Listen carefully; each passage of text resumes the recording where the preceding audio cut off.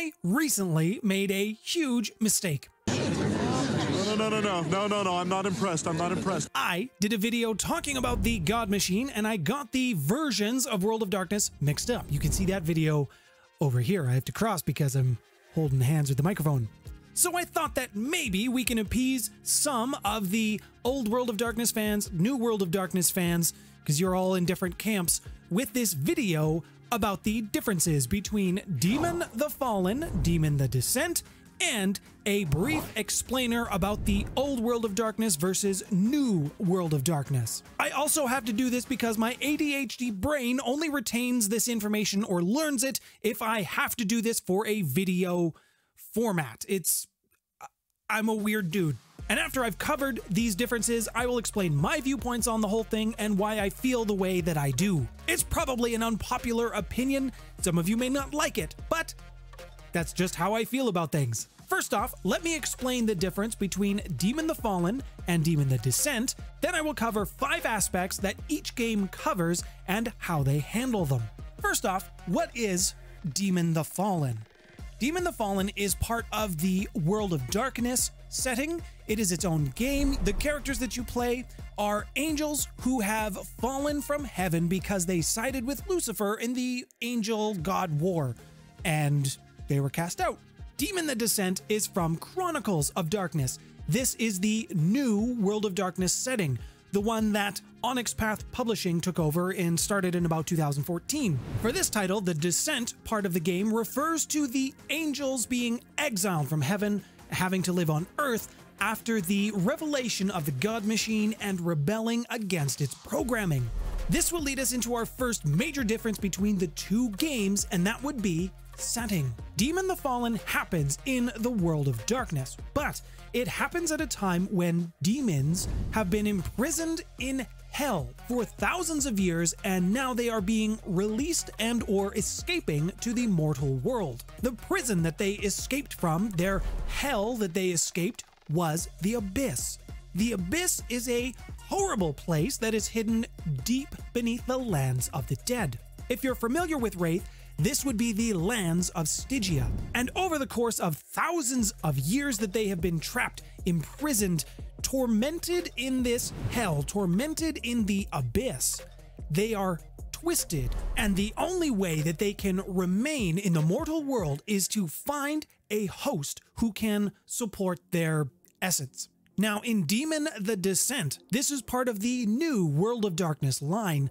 Demons have always existed alongside humans, and they've just never really noticed. These demons are referred to as the Unchained. They were once angels. However, when they became aware of the algorithms of the God Machine and rebelled against it, or even just questioned its purpose, they were cast out from heaven and have existed on Earth since that time. And the Unchained, or the players in this sense, have to decide what makes the most sense for them. The second major difference between these two games is the fact that in Demon the Fallen, most of the lore is based around the Christian mythology. The demons in this game interact with humanity in one of two ways.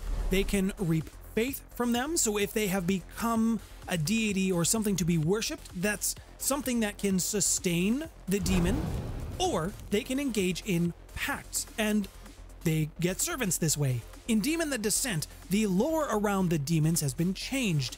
Instead, other various folklores and mythos explain the demons as tricksters or deceivers. You will find that in Demon the Descent, the God Machine is referenced quite a bit. And speaking of God Machines, if you wouldn't mind helping me out with the algorithm of the YouTube gods, if you could hit the thumbs up button, that would help bless this video. And if you want to see more World of Darkness from myself, then please hit subscribe with the bell notification. I would love to have you join me at the table. Now, in terms of character creation, the mechanics of things, the dice pools, are going to exist in both games, Demon the Fallen and Demon the Descent. Those will function as most people playing World of Darkness will be familiar with. However, it's the character creation process, the things that are important to them, the things that drive them, their motivations. This is where things take a bit of a divergent step. In Demon the Fallen, player characters will choose which fallen house they belong to. Each house has their own unique powers, their own unique abilities. In Demon the Descent, player characters will decide which of the 4 agendas they are going to follow. These agendas shape the character's goals, it shapes their desires. And these desires can run the gambit of hedonism to outright war against the God Machine. In terms of mechanics, there's not going to be a huge difference between Demon the Fallen and the Descent. It's the internal struggles, the character development arcs. Those are going to be the things handled very differently between the 2 systems. In Demon the Fallen, player characters have to come to terms with their demonic powers and having a general life on Earth. In Demon the Descent, the emphasis is more around hiding your true identity among your neighbors, co-workers, as well as struggling to find your place in society. And this will bring us to another difference between the 2 games and how they handle things: tone. Demon the Fallen is darker, it is grittier, it is more gothic, it is more exploratory about the struggle between good and evil. Demon the Descent, on the other hand, has a totally different feel from the Fallen. It is a more urban fantasy kind of feel. It will largely focus around themes of deception, of espionage, general struggling to survive. It's also going to be tone that is the biggest distinction between Old World of Darkness and New World of Darkness. Old World of Darkness games were Vampire the Masquerade, Werewolf the Apocalypse, Mage the Ascension, Demon the Fallen, those among a few others. All of these settings were dark. They were gritty, gothic horror, a supernatural take on the modern world. In Old World of Darkness, all the games, while being individual to themselves, you didn't need to have all the core rulebooks to play them.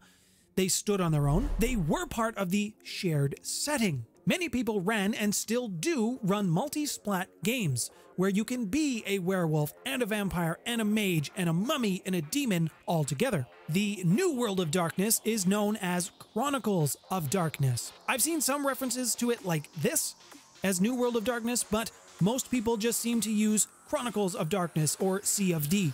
Some of the games that can be found in the new versions are Vampire the Requiem, Mage the Awakening, Werewolf the Forsaken, Demon the Descent. Rather than being one shared universe, each of these games were individual, they were stand-alone. And the role-playing elements were shifted to less of a grimdark setting and more to personal horror and character development. Chronicles of Darkness was also designed to be more accessible to new players. There was simplified rules, there wasn't as much lore to consume. And this is the biggest sticking point that I have seen when people talk about Old World of Darkness versus New World of Darkness. The lore just isn't there. Now, as for my personal feelings on the matter, I don't care if anything came from New World of Darkness or from Old World of Darkness. If there's something in the game that I like, I will want to talk about it. I will want to do a video about it. And to me, it's all the same. I will try to be more clear in the future for things that I'm talking about, whether it comes from Old World of Darkness, New World of Darkness. I know that by saying that, that's not going to sit well with some folks. I don't like to get into edition wars, especially if we compare this to something like Dungeons & Dragons, which is currently up to its 5th edition. Those who have been playing Dungeons & Dragons for a long time, they have things from multiple editions that they can pull from, and if they like it, they will use it in their modern games. Some still use the 1st edition rules, some still use 3rd edition rules, because there are those who only see them as additions. Let me know in the comments below what your favorite version of Demon is. Is it the Fallen? Is it the Descent? And if you want to learn more about the God Machine and can handle me saying it's from Old World of Darkness when it's not, click here. Thank you all of my patrons for supporting me and the channel. My name's Nathaniel. Thanks for stopping by, everyone.